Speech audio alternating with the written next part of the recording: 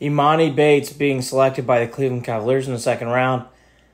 This is an interesting pick with a lot of backstory here. Bates was really highly recruited coming out of even middle school. Forget high school, middle school. He was projected by some to be, what they tab in basketball, the next guy.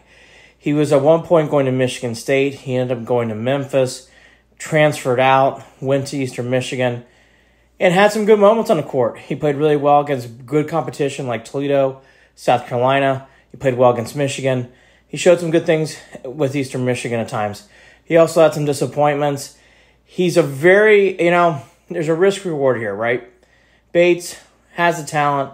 He's a shooting guard, but he's 6'9". He plays big, a.k.a. maybe a wing guy. That is why the Cavs drafted him.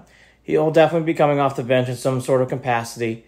So there's a lot of potential, that favorite word in the NBA, upside. That's why they took him here. There's nothing really much more to break down here.